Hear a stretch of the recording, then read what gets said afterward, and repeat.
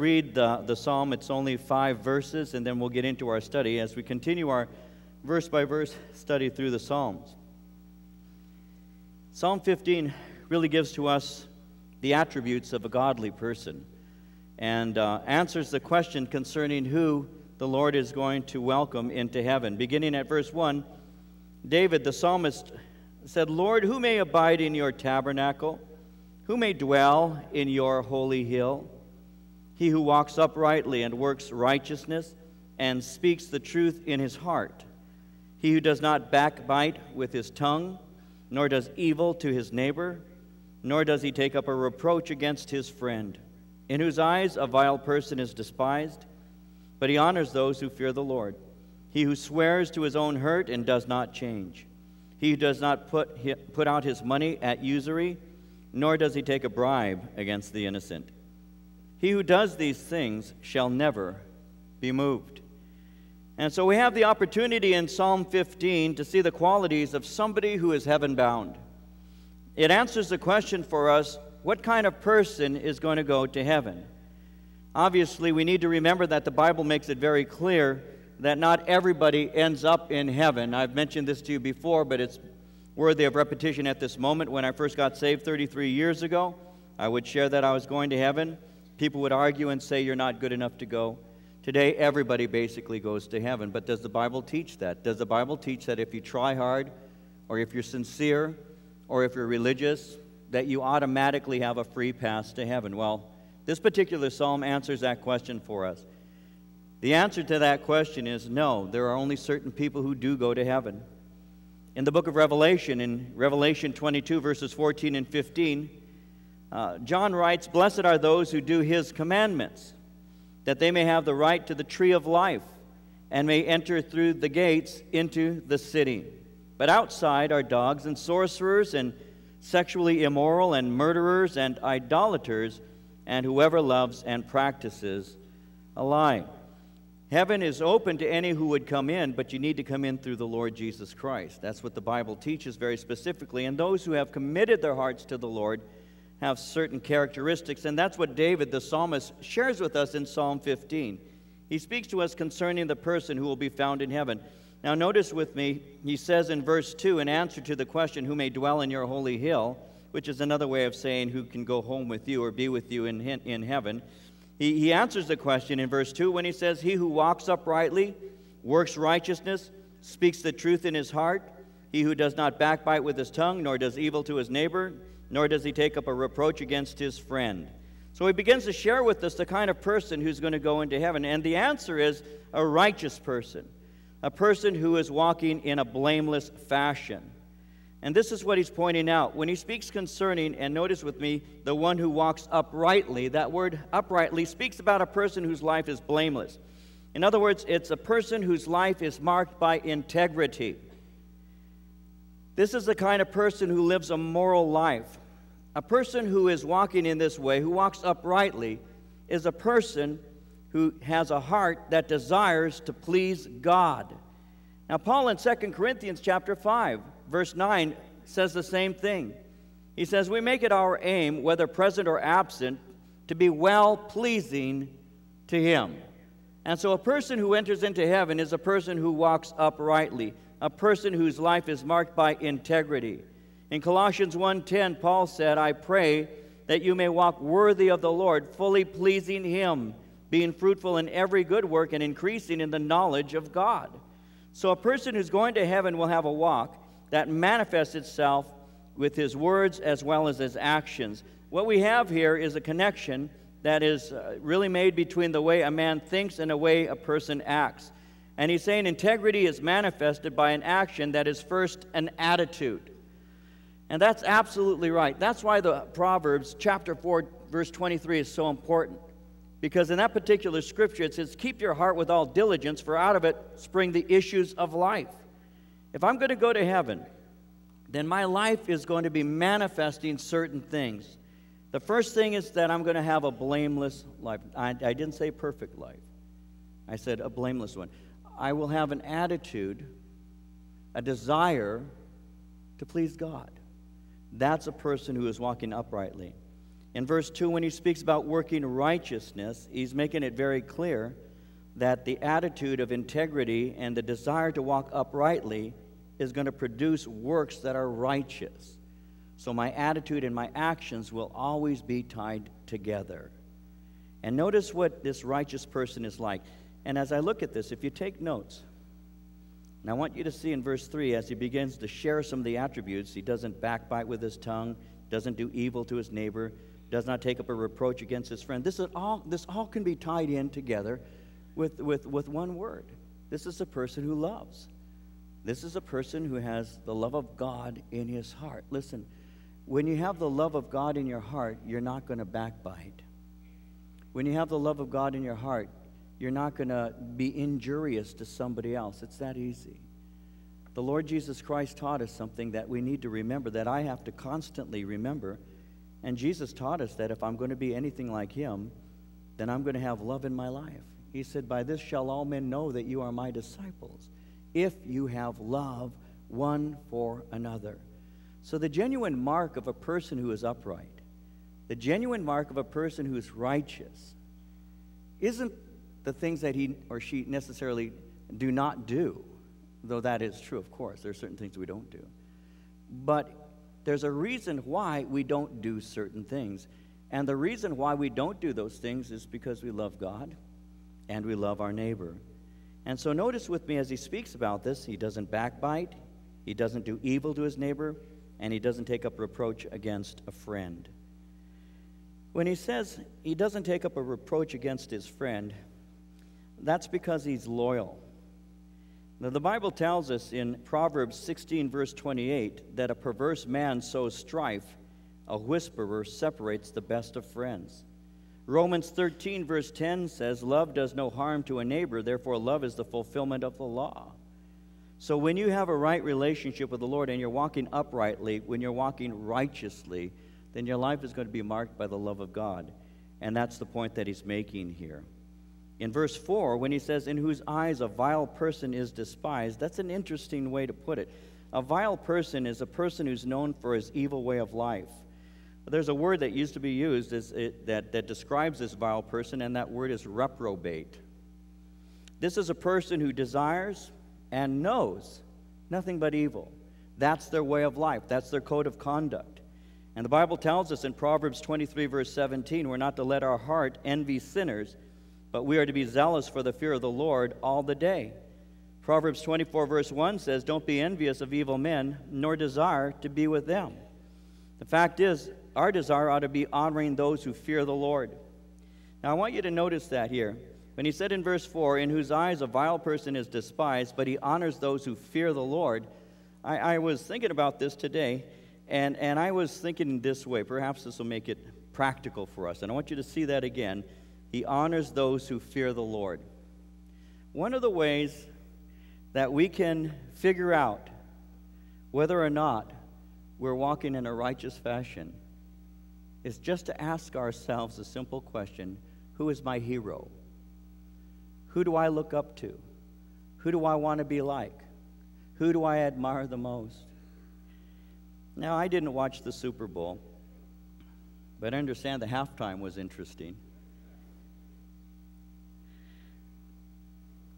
My son David was watching the Super Bowl. Actually, I watched a bit of it. It was a good snooze for the first half, at least.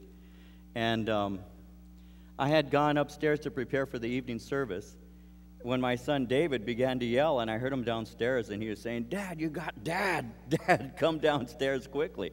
So I think there's something bad happening, and there was. So I came running down, and I said, "What?" And we have that TiVo thing. He said, "Dad, I'm not going to tell you. I just want you to see." And I said, "Oh, okay." You know, and I'd already begun to watch the halftime show. I was really moved by Kid Rock and his American flag poncho and all. And who'd have thought that he'd be the moral guy in the whole show? But anyway. So Dave, you know, and there's this thing with Justin and Janet, you know, and dancing around and all, and I'm thinking, you know, this is kind of odd. Do you mind if I share this with you? "No, Pastor, please do." Okay. And I don't know. I don't think it's because I'm old. I just think it's odd. And I'm not really entertained by a young guy slapping an older woman in the rear end. And so that's what he's doing, right? And she's trying to act like she's 20 years old again. She's 37.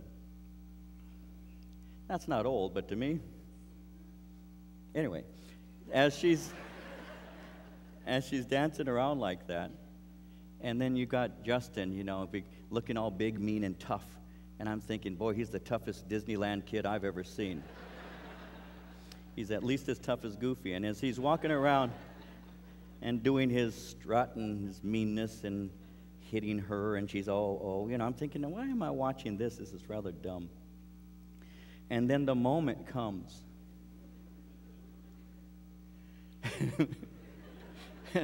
And I was shocked. He says, "Did you see that, Dad?" And I said, "Well, how could I help it?" I was flabbergasted. I was absolutely amazed that took place. Not because those kinds of things don't take place in concerts all the time, but because it was allowed to go over the air in such a way, with somewhat close to 100 million people in the United States watching it at the same time, with all these people who were having a Super Bowl get-together, and many of them being Christians with their kids, enjoying a football game and making an evening out of it. And as I watched that and saw that, I was shocked. But I started thinking about it, and immediately you get the, I'm so sorry. I mean, I heard Janet today saying, "I'm so sorry, I didn't mean to. If I offended," she's saying, "if I offended," thousands of phone calls flooded CBS. And to sit down and say, "if I've offended," is a rather stupid thing. I mean, you obviously did offend. And here's part of the problem. There's a reason I'm bringing this up to you, by the way. Some of you might be saying, "How come you're telling us this? We already know this." It's because I'm up here and you're down there. It's because entertainers, Janet Jackson, Justin, and the rest, are extremely insulated from the real world. They have people who pander to them, telling them that they are the best thing ever.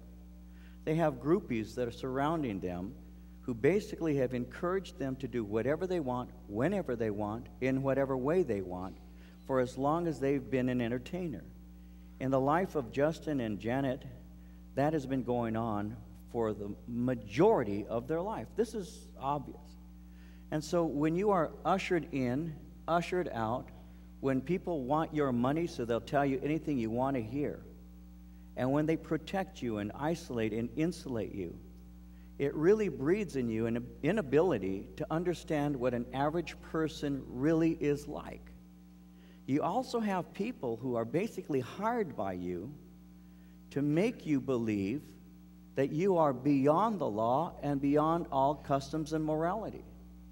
So when you do something in front of people that actually offends them, it surprises you because the people that you hang around with think that that's no big deal.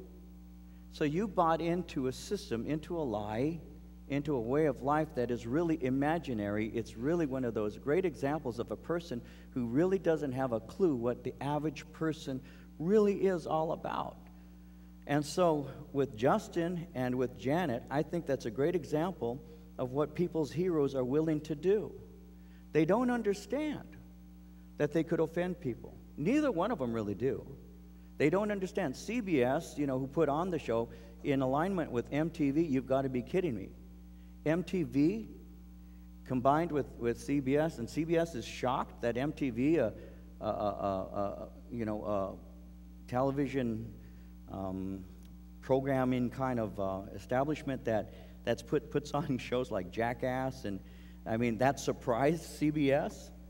So all of this smacks of such nonsense. And yet the reason I'm saying this to you is because in a few days there are going to be the Grammys. I believe it's the Grammys, and Janet and Justin are presenters, and they're going to come out more than likely to a standing ovation, And people in their clique are going to be saying to them, what you did was okay. You stretched the envelope a little bit further. And these people don't understand why people who are just average people like you and I, who happen to have morals, who are Christians, they cannot understand why you would be so upset over that. Because they have such a group. And perhaps maybe you're not upset over that. I'm upset that children can't watch a football game without having sex thrown in their face. And I also think, though there was a commercial that everybody thought was funny about a horse and a candle and a woman with burned hair, that is what, that's what is called coarse humor. That was crossing a line that hadn't been crossed. And there are a lot of things that we don't see because we're kind of blind to the culture wars that are going on, guys. We're kind of blind to the fact that CBS, NBC, and ABC say it's okay to use the F word now. We're blind to the fact that you have Queer Eye for the Straight Guy as a hit show.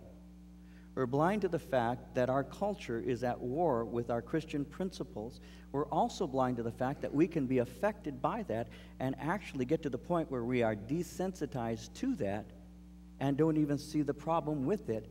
And there are Christians who will argue saying, what's the big deal?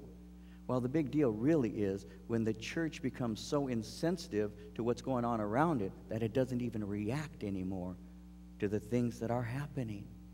And there's an absence of indignation. There's an absence of shame.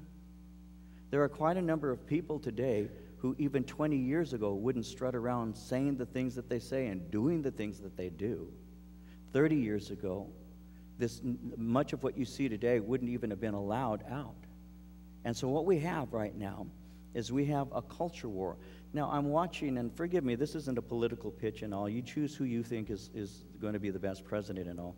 And so forgive me if it sounds like I am switching from one thing to another, because I am. But to take it in a different direction.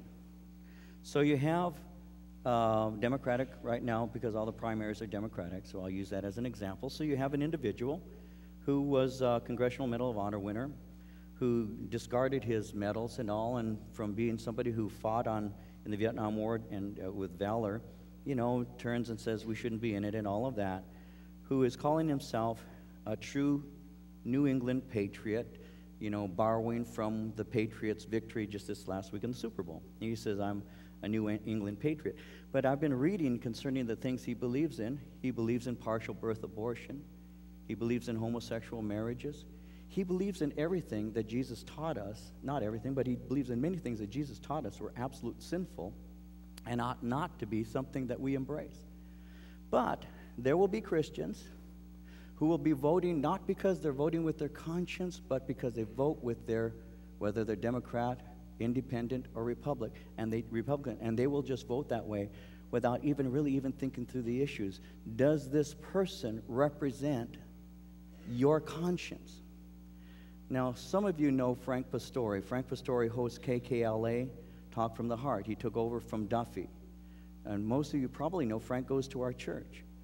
And so Frank and I were having lunch before he took that job. We were having a discussion concerning the recent election of Schwarzenegger. And we were discussing whether that was good or bad. And we were having, at the Mongolian barbecue over here in Claremont, we were eating together. And I said to him this, I said, Frank, I think a lot of people voted with expedience in mind and not conscience. I believe that people thought that McClintock couldn't win, therefore they cast their vote for a Republican who could, and they cast it for Schwarzenegger. And as we were discussing that, I said, the thing that concerns me is this. We need to understand that our vote is really a moral statement. When I make a vote, I am making a moral statement. I'm not voting for a party. I'm voting for a person who ideologically is closer to what I believe. Therefore, if he's a Democrat who is closer to the platform I adhere to in issues that I'm concerned with, I am more prone to vote for that person, or an independent, than though I'm a Republican, I would just as soon vote for the person who is according to what I see in a moral fashion. Because we need to understand that our vote is a moral statement.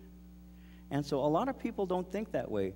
They say, and I know this, they say, my dad was a Democrat. My mom and my dad were FDR Democrats. My mom was a Democrat, my dad was a Democrat, my grandparents have been, and I am, and I come from a long line, and so we just vote the ticket. I don't do that. what I vote is my conscience, because I'm aware of culture wars. I'm aware of the fact that I am not to honor a vile person, and that what my heart should be doing is honoring those who honor the Lord. And part of the way that I value them is I choose my heroes. I choose the people who represent the way I think closest. And I'm not saying that if he's born again that he's the best candidate. He may not be. But some people don't think that way. All I'm trying to say is the Scripture is pretty clear here, that if I'm going to be an upright man working in righteousness, speaking truth in my heart, then one of the things I'm going to do in verse 4 is I'm going to despise, and that despise means to not value. I'm not going to value the things that a vile person represents. I'm going to honor those who fear the Lord. And I think that's a very important thing for us today, because I'll be honest with you, there are a lot of Christians who didn't really have a problem with what took place this last Sunday at the Super Bowl. There are a lot of people who didn't have a problem with that at all, and they named the name of Christ. And I think part of the reason is because they're still growing in their faith to understand that these things here are affecting generation after generation. And what we're watching right now is we're watching a deterioration, and we're watching an envelope being pushed more and more to the point where it's acceptable even to believers. Now, continuing on here, he goes on to say in verse 4, he who swears to his own hurt and does not change, he who does not put out his money at usury, nor does he take a bribe against the innocent. So he says, he who swears to his own hurt and doesn't change. A righteous person honors his pledges and his agreements, even when it costs him a profit. When he says he who swears to his own hurt and does not change, it reminds me once again of how valuable it is to have a good reputation or a good name. In Proverbs 22, verse 1, the Bible says a good name is to be chosen rather than great riches. Ecclesiastes 7:1 says a good name is better than precious ointment. A person who says, I'm going to do it, and upholds that, what he said he will do, is a person of integrity. And that's what we need today. I mean, sometimes you might ask, you might be looking into Yellow Pages, you see a little ichthus, the guy says he's a Christian, you need something to be done, you ask him to come because you like to give business to the household of faith. The guy doesn't repair the product properly, you call him up and you say, can you come and fix it? And he says, I'm sorry, can't make it. And then you discover that sometimes seers will honor their word more than a Christian does. Well, I really believe that what we need to do is, it says, like he says here, he who swears to his own hurt, it simply means if he said he's going to do it, he's going to do it, even if it turns out the job costs more than he initially thought it would. He gave him a price, he's going to hold fast to that price, and he's going to do the job and learn a lesson about estimating next time. When he says in verse 5, he doesn't put out his money at usury, that word usury speaks of high interest. In other words, he doesn't take advantage of the one who has financial needs. Because a righteous person is more inclined towards generous giving and helping of other people. Instead of charging high interest, they care for those who are in need. Proverbs 22:22 says, do not rob the poor because he's poor, nor oppress the afflicted at the gate. He says he doesn't take a bribe against the innocent. In other words, he's a just person, not influenced by people's reputations. He can't be bought. He can't take a bribe in order to be on the side of somebody who's guilty. That's because a righteous person cares for the needy. And when he goes on in verse 5 and concludes, he simply says, he who does these things shall never be moved. Righteousness produces stability in life. Convictions result in great acts and ultimately open the door to dwelling with God. If you want to go to heaven, he says, you're going to have a life that's earmarked like this. Now we get into Psalm 16, beginning at verse 1. Preserve me, O God, for in you I put my trust. O my soul, you have said to the Lord, you are my Lord. My goodness is nothing apart from you. And to the saints who are on the earth, they are the excellent ones in whom is all my delight. Their sorrows shall be multiplied who hasten after another God. Their drink offerings of blood I will not offer, nor take up their names on my lips. You, O Lord, are the portion of my inheritance and my cup. You maintain my lot.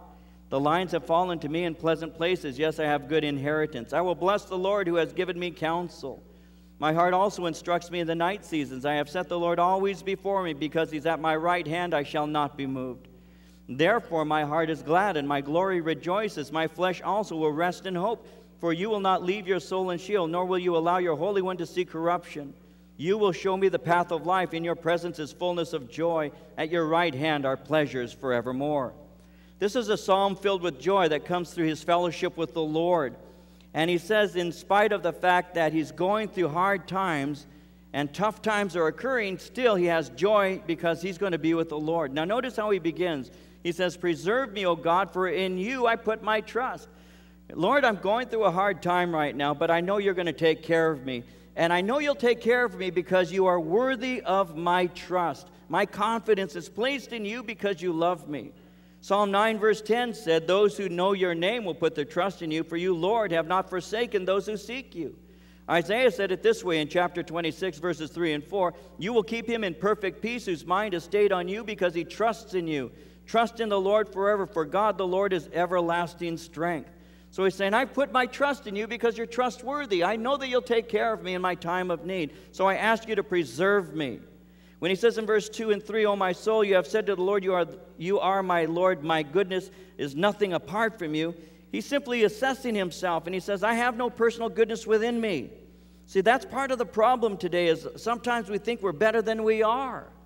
Sometimes we think we're doing better than we are. Now, I'm not saying that we should run around saying, oh, worm that I am, oh, wretch that I am, oh, lousy person that I am, unless you feel like it. No, I don't think you should. We're not as good as we think we are, and most of the time we're not as bad as we feel that we are. We're somewhere in between. But I need an honest assessment of who I am.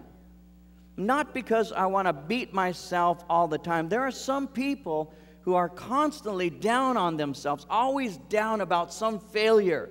Sometimes they have to think for a long time to remember something that they did even 5 years ago to feel bad about. Sometimes they have a habit of worry. They want to worry all the time. I remember my mom before she got saved. My mom was a real worrywart. She was a black belt worry person. My mom worried about everything. And I remember her walking up to me and said, honey, she said, you want to know something? She said, since I got saved, I discovered something. I said, what's that, Mama? I discovered I don't worry anymore. I said, really? And she said, yeah, and I'm worried about that. I'm serious, she really did. And I'm worried about that. No, I don't believe that any of us in this room should walk out constantly beating ourselves up, walk into the church beating yourself up. And sometimes I think that the way that I speak, some people may feel that. Forgive me if I give you that impression. That's not the truth at all. But we really need to understand what he's saying in verse 2 when he says, my goodness is nothing apart from you. No matter how good I may feel that I am, the only thing that makes me any good is the fact that you're in my life.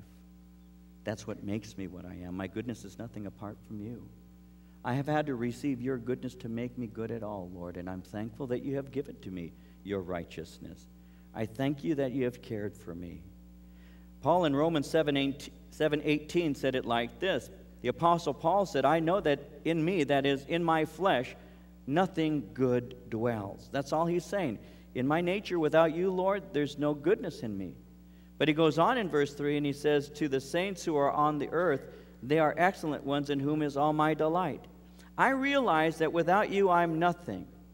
I also delight in the fact that I have fellowship with people who love you. Now, very briefly, but very importantly, I say this to my kids. I've said it, I practice this myself. Maria and I as a couple have practiced this one thing that I'm about to share with you right now. It's a very simple one, simple point, simple basic thing. If you want to grow in the things of the Lord, be careful who you hang around with.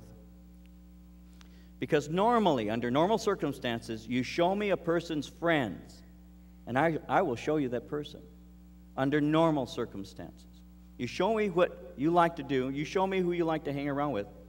If you give me an opportunity to get to know your best friend, in getting to know your best friend, I'm getting to know what you're like. Because like begets like. Because we hang around with people normally who are like us. And those who are most in agreement with us, we end up being closest to. So be very careful who you allow to influence your life. Be very careful. Now, am I saying that we should be so righteous and so good that there's just nobody good enough to hang around with us? No. What I'm saying is, be aware of who you allow to influence you. You see, the psalmist is simply saying, I know that without you, I'm nothing, and I delight to be with people that are set apart to serve you, because a combination of my knowledge of who I am and who you are in my life, a combination of that knowledge and the knowledge of how people influence me is helping me to walk with you and have a delight in you. Now, what I'm trying to say is something very simple.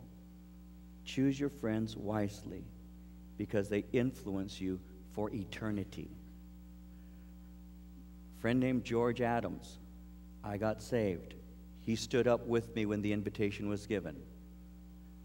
The invitation, Arthur Blessed, the evangelist, says, stand up if you want to give your heart to the Lord. I pray silently. I'm not a Christian, but I pray silently and say something like, God, I know that I need you, but I can't stand up because I'm ashamed, I'm embarrassed to stand up in front of people. But if somebody would stand up with me, I would stand. Arthur Blessed, no sooner had I said, if somebody will stand up with me, I would stand. Arthur Blessed says, perhaps you're afraid to stand by yourself. If somebody would stand with you, would you stand? And my friend George taps me on the shoulder and says, I will stand with you. And I got saved that day.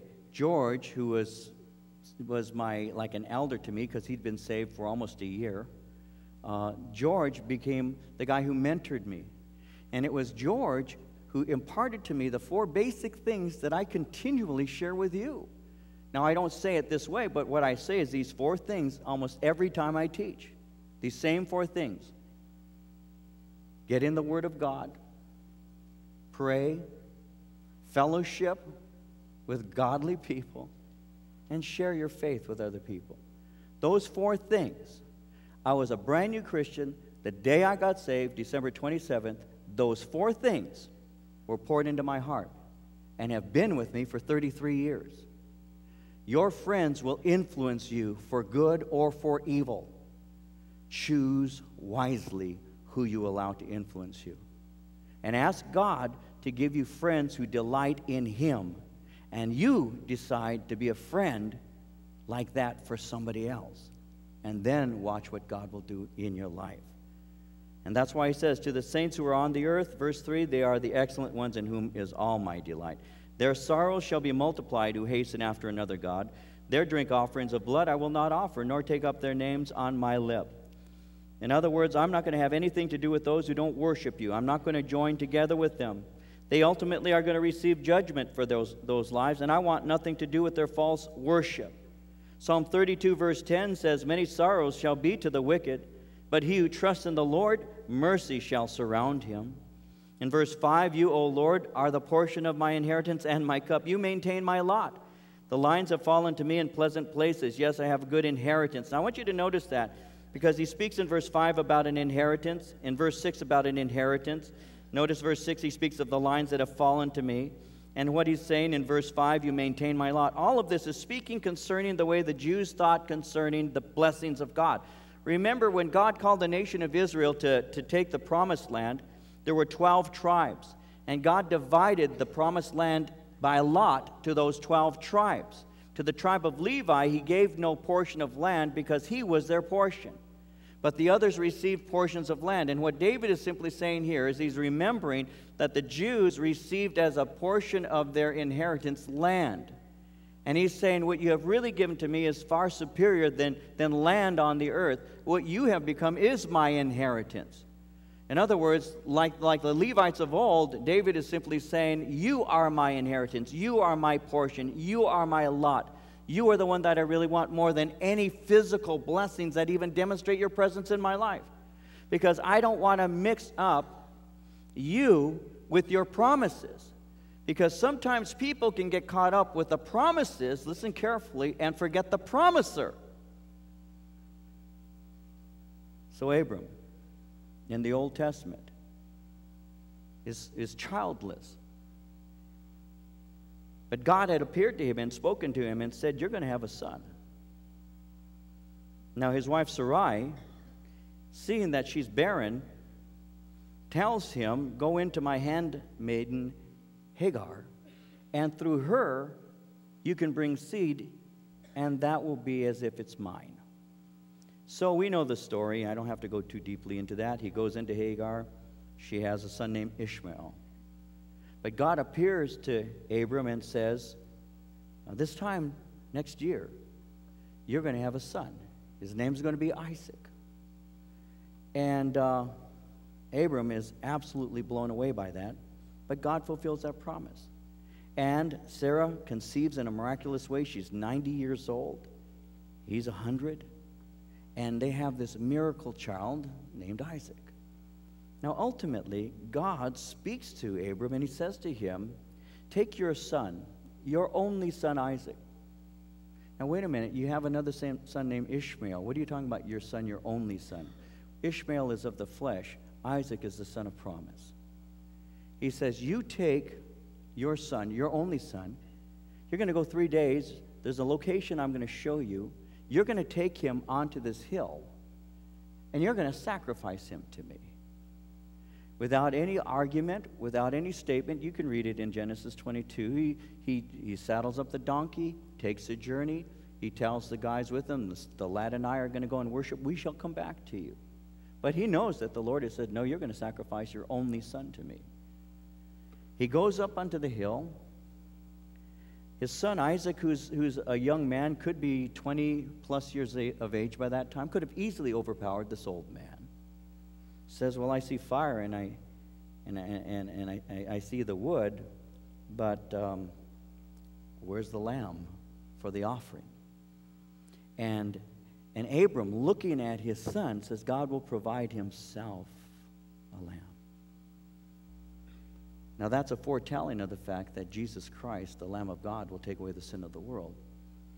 But he takes his son and he puts him up, he takes the knife, pulls it back, and is about to slaughter his own son. And many years ago, I did a message, and I entitled that message, Sacrificing Your Isaac. And the point I tried to make in that message is the one I'm trying to make right now. He had options. He could have argued, and he could have said, you gave me a promise. And in that promise, he could have valued Isaac more than the promiser. And sometimes what we end up doing, guys, is we miss God in his promises, and we fail to realize that to have fellowship with God and to know the Lord in a deep and personal way sometimes takes us to places that we may not be prepared to go into. Because I believe that the Lord, sometimes to reveal to us what he's really like, is going to shatter the illusions of what we think he's like. So that idol that we have placed in our mind concerning what God is like is broken so that we can see the real thing. How do I know that? Well, in Matthew 11, we've got John the Baptist. He's in prison. He hears of what the Lord Jesus Christ is doing, and his assessment of what Messiah was to do is different than what Jesus is doing. So he gets a couple of his guys, and he calls them in, and he's there ready to lose his head. And he says, I want you to go out, and I want you to interview Jesus of Nazareth and find out if he's the coming one, or should I look for another? And so these men come, and they approach Jesus, and they ask him, we have come from John. John has asked us to ask you a question. Are you the coming one? Are you Messiah? Or should we be looking for another? And then Jesus at that moment shares concerning the works that he's doing there, opening the eyes of the blind and all. And then he says, and blessed is the man who is not offended because of me. Now, what do you mean? Blessed is the man who does not try to create me into an image and put me into a little box and try and stifle me from being who I am. Blessed is the man who recognizes that I am who I am, and no man tells me what to do, and no one can form me into their image. Blessed is the man who understands that I am God and isn't stumbled when they discover that sometimes I allow them to go into areas and to do things and to feel things that they would not have ever wanted.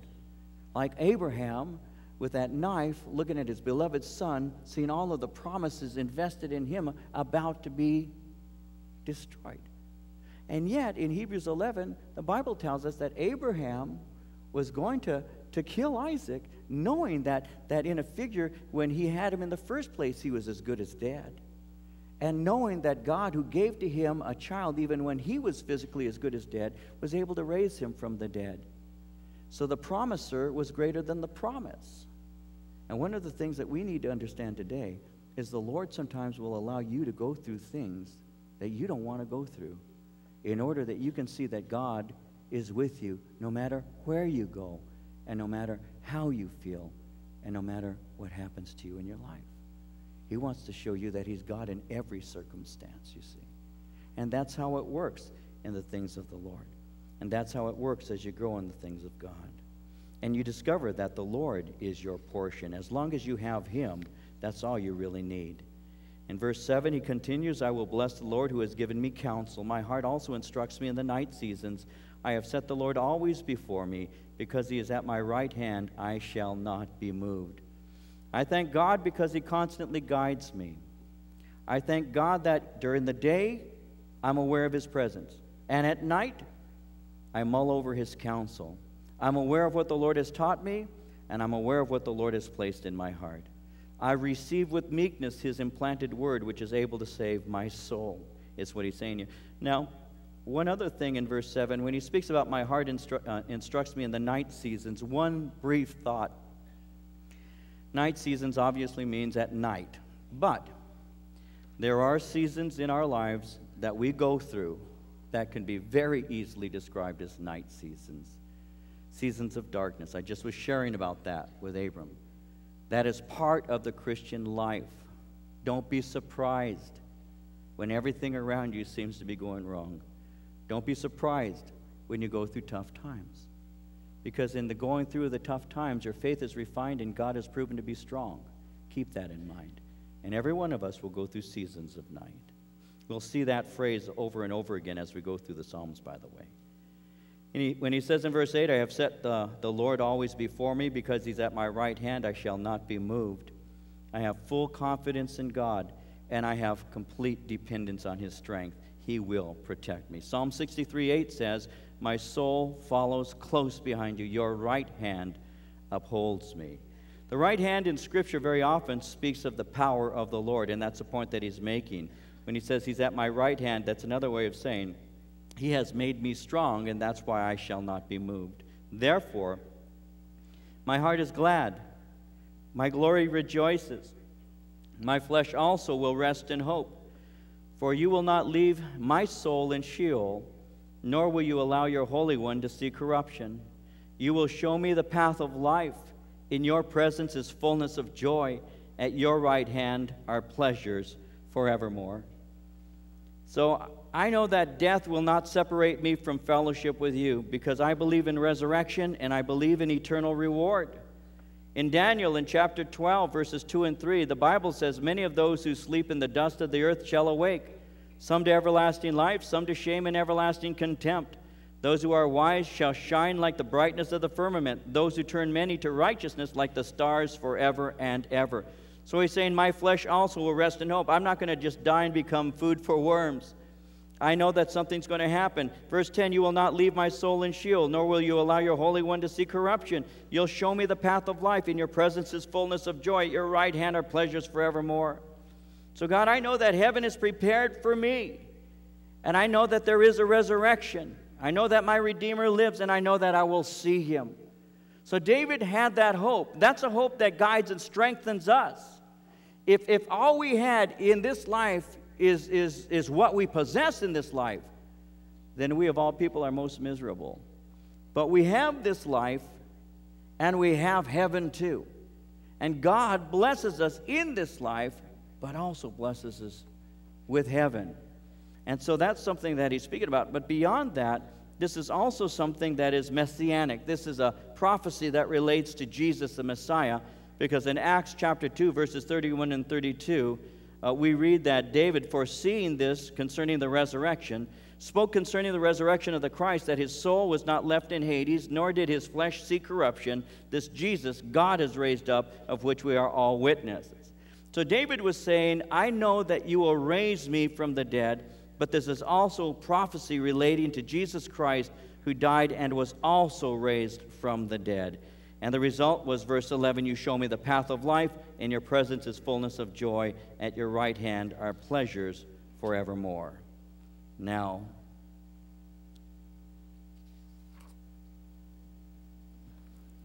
you in a hurry? Let's see now.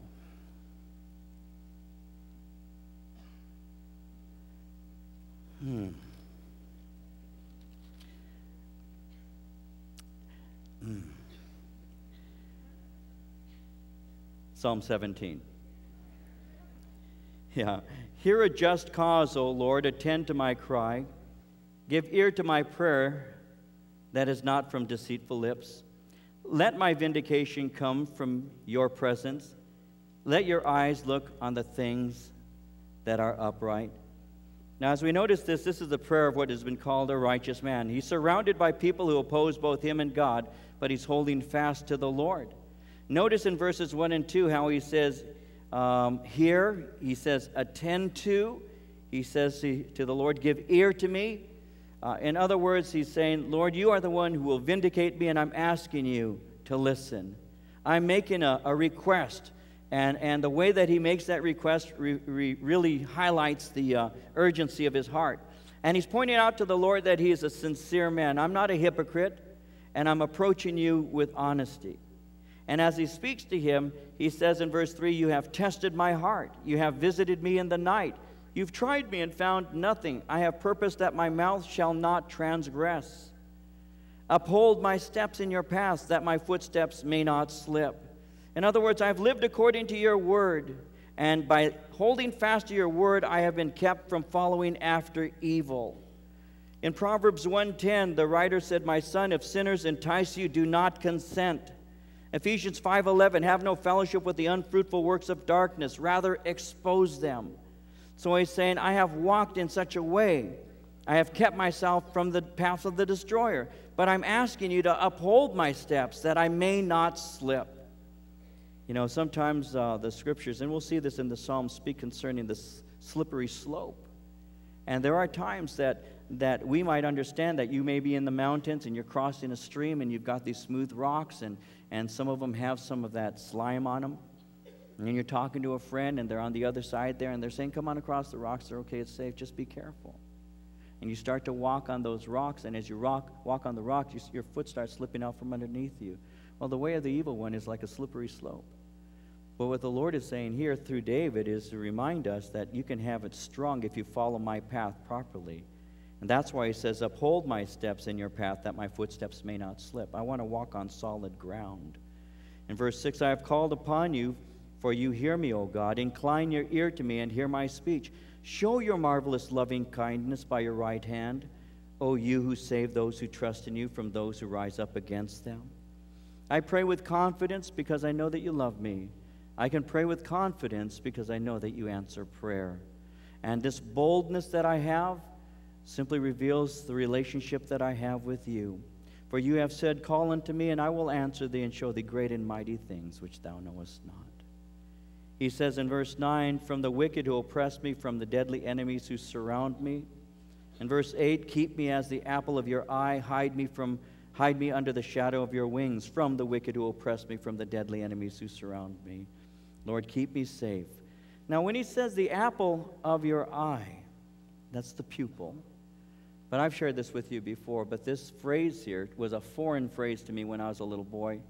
And so I can still remember my Uncle Louis. My Uncle Louis was from Columbus, Georgia. He was married to my Aunt Tilly. And he had that soft southern drawl. And I can remember walking into the front room. He was there visiting with my dad and my mom. And as I walked into the room, I was just a little guy at that time, maybe about 6 or 7 years old. And he looked at me and he said, David? And I said, yes, Uncle Louis. And I'll never forget what he said. He said, you're the apple of my eye. And I got mad.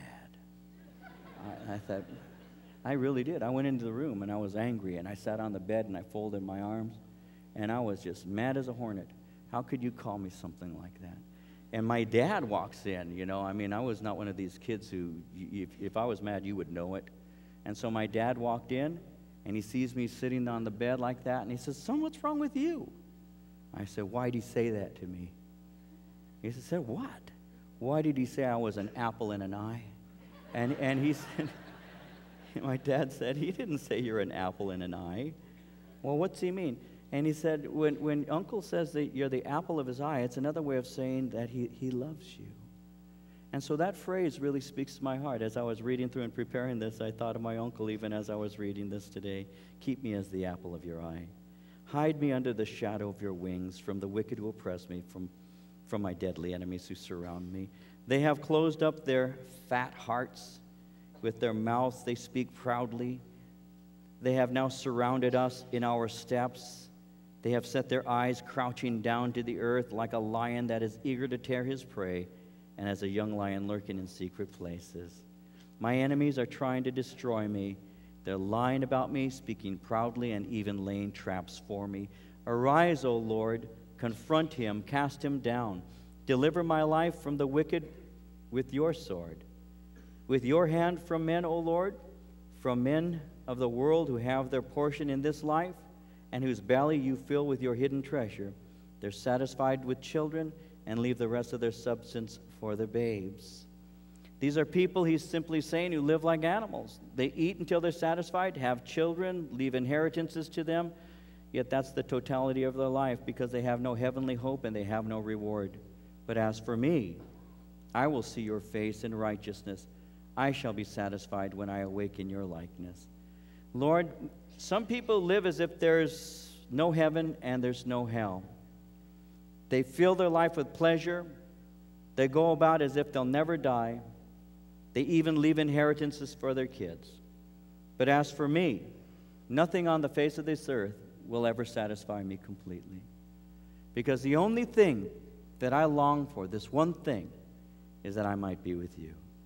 That I might see your face in righteousness. So one day,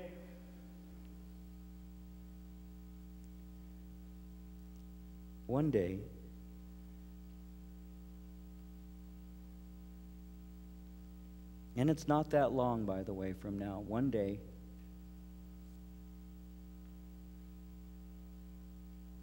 you're going to have the opportunity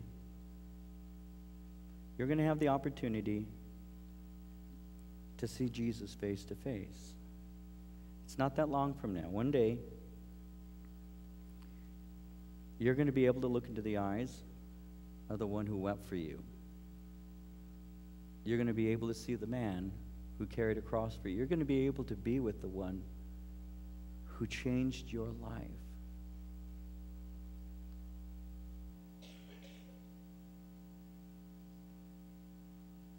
Sometimes in messages you can hear, we need to do this and we ought not to do that, and those are all good things.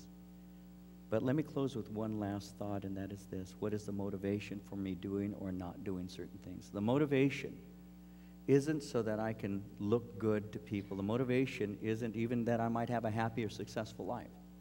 Because by just taking the Word of God and practicing it, you can actually have a great life, just period. You could have a great life if you live just according to what the Word says.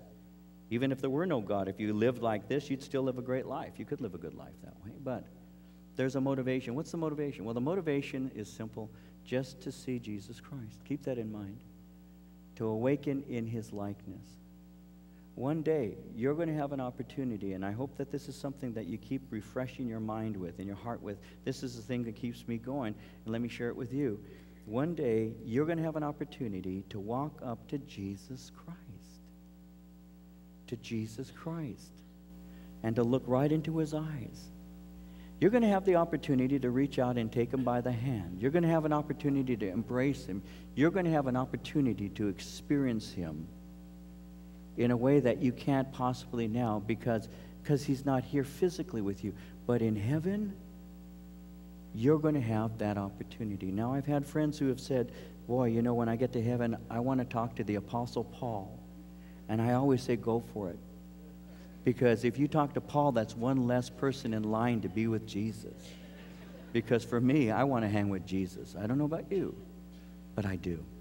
I want to hang around with Jesus Christ. So what I'm doing right now is I'm practicing that. I walk with him now. I pray to him now. I fellowship with him now. I read His Word now.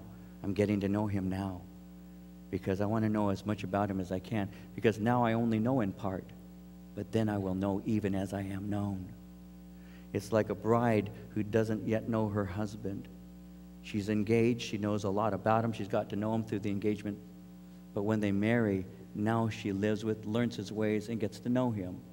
The church is the bride of Christ. We spend time with the Lord in prayer, in His Word, in fellowship with those who love Him. But one day, we see Him face to face. And that's what's going to satisfy you ultimately. So my encouragement to you is to seek Him every day with all of your heart and prepare yourself to meet Him, because it's not that far from now that you'll see the one who loved you and gave Himself.